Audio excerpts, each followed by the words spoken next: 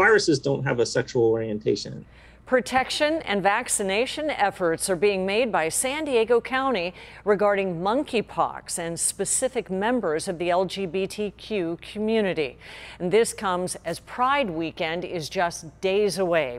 ABC 10 News reporter Ryan Hill is joining us live in the studio about the concerns and the recommendations prior to the festivities this weekend. Ryan? Yeah, Kimberly, the expert that I spoke to says when it comes to the monkeypox virus, it's something that's been jumping around for a long time, and he says now it's made its way to another group.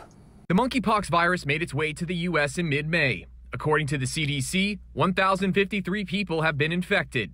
Here in San Diego, 6 cases have been reported, but it's enough to get the attention of health experts. This has just basically been an epidemiological accident. So the virus jumped across to someone. Dr. Davey Smith is the chief of infectious diseases and global public health at UCSD. We spoke with him following a recent report from the CDC that says early numbers indicate that LGBTQ men who have sex with men make up a high number of monkeypox cases. And this allowed the transmission to occur amongst a close knit group of gay men. And now that's what's going on. That's prompted San Diego County to get people vaccinated ahead of major upcoming events in San Diego, including Pride. Viruses don't have a sexual orientation. The county says while it's not inherently a sexually transmitted disease, closer body contact with someone with monkeypox can pass the virus on to you. One of the great things about the LGBT community is we really care about one another and we're very interconnected. San Diego Pride's executive director, Fernando Lopez, tells ABC 10 News they've been working on getting the word out when it comes to the virus. There's a wealth of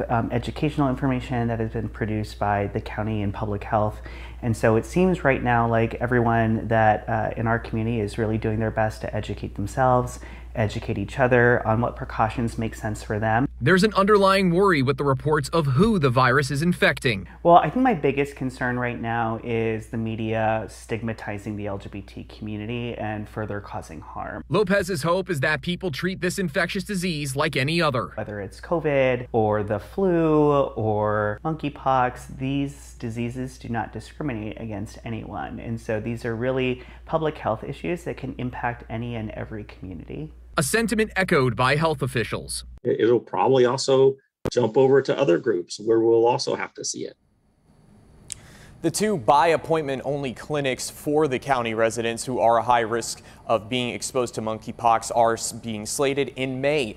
The World Health Organization stressed anyone can get or pass the virus regardless of sexuality. Reporting live here in the studio, Ryan Hill, ABC 10 News.